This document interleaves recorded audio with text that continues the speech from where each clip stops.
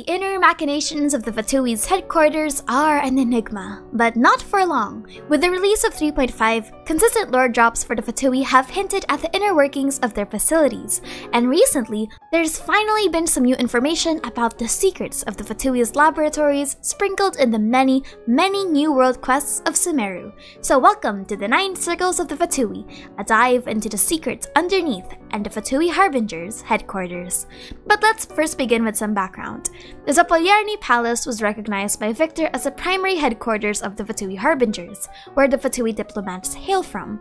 According to the Fatui NPC Durak, however, the palace's greatest secrets are hidden underground, where the Tsaritsa wills her eyes to guard them. The underground of the main Fatui Harbingers consists of 9 layers that are each named as Limbo, Desire, Gluttony, Avarice, Wrath, Heresies, Discord, Deceit, and Treachery. These 9 layers are actually renamed circles after Dante Alighieri's Inferno, one of the parts of the Divine Comedy. Dante's Inferno is one of the most famous pieces of classic literature, and if you have no idea what Inferno, Purgatorio, and Paradiso are, I need you to pause this video and read them for yourself. Trust me, you will love it. But Dante's Inferno is a first-person account going through hell with the help of Virgil. It's a classical piece from the 14th century that separates hell into 9 important circles. These circles are where different kinds of sinners are eternally tortured in, with each circle having a core sin as its central theme.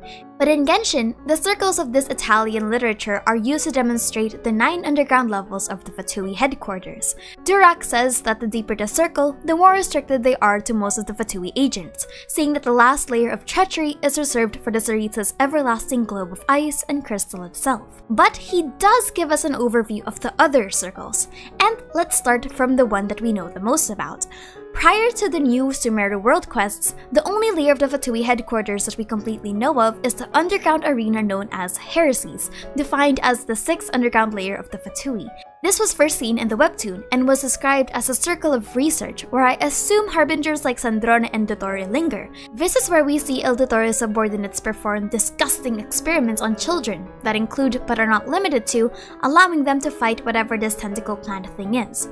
We are told that over 100 units have fallen to these experiments, and this is mostly an arena that could be spectacular in nature. But now, with the release of the new world quests, we have more information about the other 8.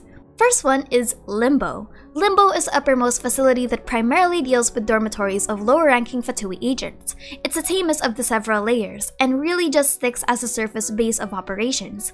This is also the base training ground if you're not yet part of the actual organization, and it's usually where they conduct most of their screening processes. Almost all Fatui recruits that are tested before the Harbingers have to undergo their initiation phase here, and it's even possible that this is where Tartaglia fought the Fatui soldiers prior to his recruitment. In the Divine Comedy, however, the layer of Limbo is meant to be where the unbaptized and the virtuous pagans are, who are not sinful enough to warrant damnation but did not accept Christ, which makes sense why this layer is where the recruitment processes usually happen. The second layer is Lust, or Desire. This one seems like it's really suspicious looking, but the actual role of the layer isn't exactly fornication or whatever you think it is. It's not even called the Circle of Lust in-game, but instead the underground layer of Desire. It's more so a mix of departments and projects that have something to do with the inner recreations within the Fatui. For example, Arlecchino's orphanage, known as the House of Hearth, is located in this layer because it's the closest to the dormitories and the training grounds. There is also an observation by the NPCs that the Harbinger Columbina mostly walks around in this layer instead of the others. Possibly a connection to her being a Seelie? I don't know. The third layer is Gluttony. The NPC Lushka mentioned in one of the world quests that the third layer of the Fatui is where the factories for function exist. This is one of the 2 research-based layers, with the other one being Heresies. The layer of Gluttony is a layer of production, where most of Snezhnaya's products such as cattle life, food, water, technology, and even military tech are produced.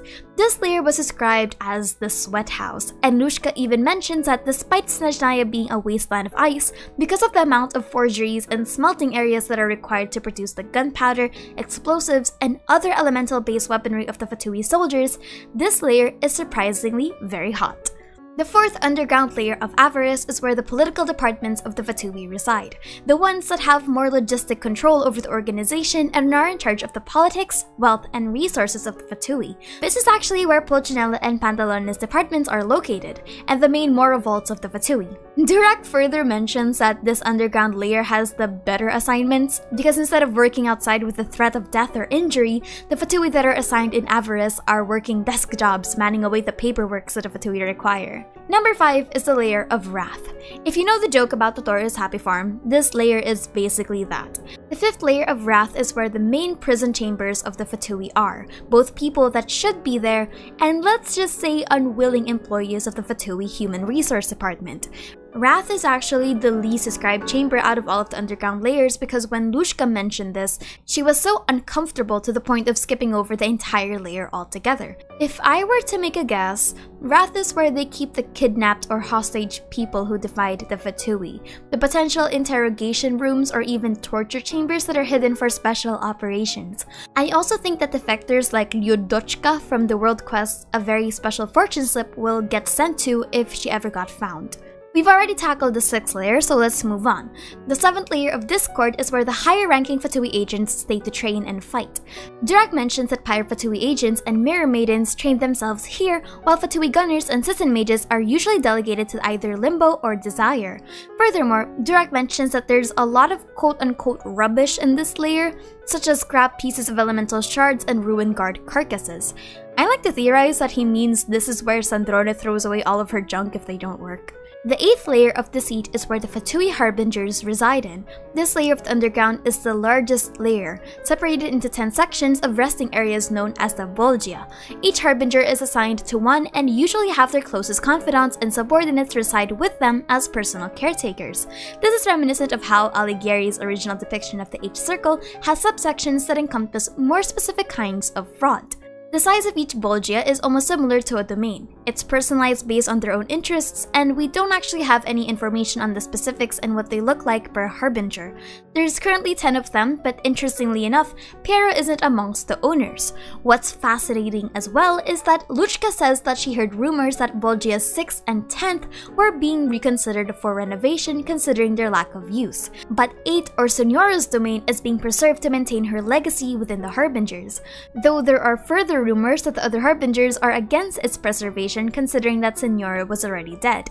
So we don't actually have a confirmation if the Bolgias are being reused after the Harbinger's departure, which is weird considering the waste of practical space happening down there.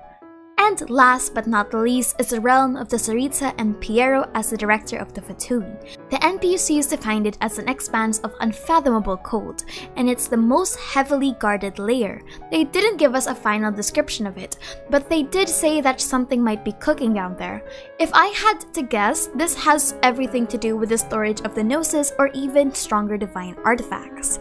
Lushka and Durack both say though, that infiltrating the layers of 6 to 9 are borderline impossible without the right clearance, as the amount of security and protection that separates each layers are made to kill even their fellow Harbingers. Woo! But that's it for me today. The new world quests really gave us a lot of information and I'm all for it. I'm so fascinated by the fact that Genshin used Dante's Inferno as a way to mimic that the Harbingers and even the Fatui as a whole are sinners. We don't have much information though, so I guess I'm just gonna have to wait for that. But that's it for me today. My name is Aster and happy April Fools! Hope you enjoyed this unnecessarily intricate prank, but I really wanted to do this joke for a while. I knew that just a cheesy joke would definitely be easier to spot and would kinda be boring. So this one. The inner machinations of my mind are an enigma. I have lied to all of you. And if this video gets taken down for NDA, please know that I was legit just pulling out of my ass. Please don't sue me Hoyoverse if these turn out to be true. I was legit just making stuff up. Anyway, happy April!